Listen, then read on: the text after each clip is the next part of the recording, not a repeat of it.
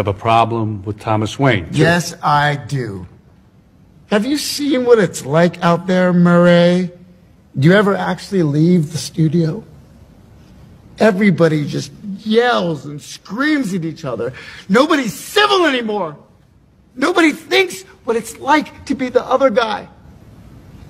You think men like Thomas Wayne ever think what it's like to be someone like me? To be somebody but themselves? They don't.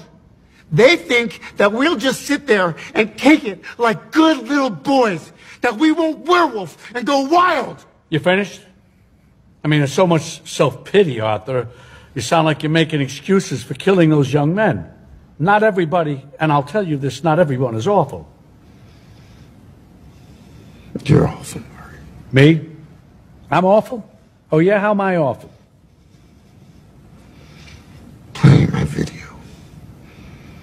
Inviting me on the show. You just wanted to make fun of me. You're just like the rest of them. You don't know the first thing about me, pal. Look what happened because of what you did, what it led to. There were riots out there.